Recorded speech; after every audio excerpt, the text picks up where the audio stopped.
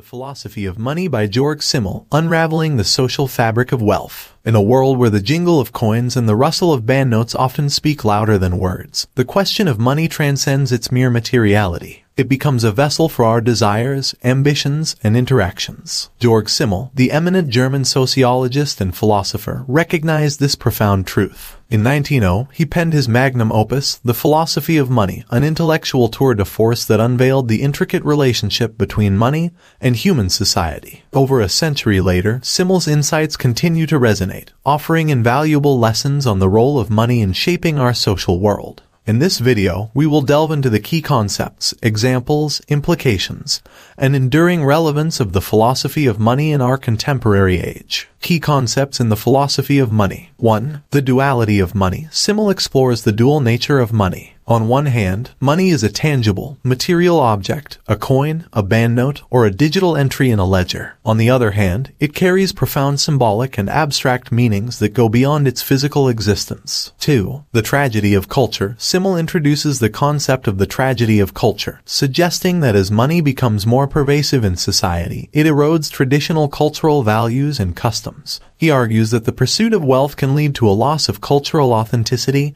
and depth. 3. The stranger. Simmel discusses the figure of the stranger in the context of money. In a monetized society, individuals can become strangers to each other, their interactions reduced to financial transactions. This can lead to a sense of alienation and detachment. 4. The philosophy of individualism. Simmel explores how money promotes individualism by enabling individuals to pursue their own interests and desires. Money empowers people to make choices independently of traditional social norms and obligations. 5. Money and freedom. Simmel examines how money can provide a sense of freedom and autonomy. It allows individuals to access resources, make choices, and navigate life on their own terms. Examples and illustrations. To illustrate these concepts, consider the following examples. The entrepreneur. An entrepreneur uses money to start a business, realizing a dream and exercising autonomy. Money empowers this individual to pursue their vision independently, free from traditional constraints. Online transactions. In the digital age, online transactions exemplify Simmel's idea of individuals becoming strangers in monetary exchanges. People buy and sell products or services with others they may never meet in person, emphasizing the impersonal nature of money. Implications of the philosophy of money. 1. Cultural transformation. Simmel's work suggests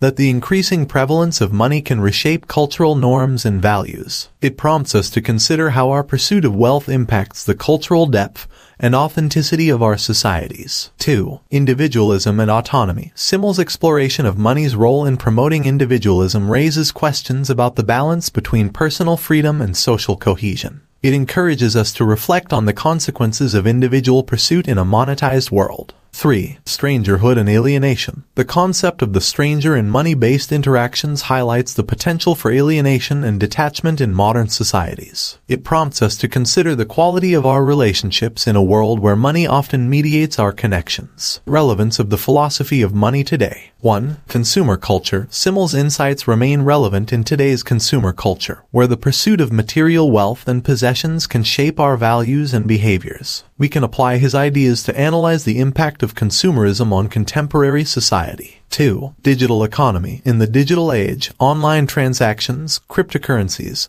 and virtual wealth raise questions about the changing nature of money and its implications for social relationships. Simmel's concepts provide a foundation for understanding these transformations. 3. Individualism and autonomy. The tension between individualism and collective values continues to be a central theme in discussions of social and economic life. Simmel's exploration of money's role in promoting individual autonomy remains pertinent. 4. Cultural authenticity. As societies grapple with cultural change and globalization, Simmel's ideas prompt us to reflect on the preservation of cultural depth and authenticity in the face of monetization and modernization. In conclusion, Georg Simmel's The Philosophy of Money is a timeless exploration of the multifaceted relationship between money and human society. His concepts of money's duality, the tragedy of culture, the stranger, individualism, and freedom offer profound insights into the dynamics of modern life. As we navigate the complexities of a globalized,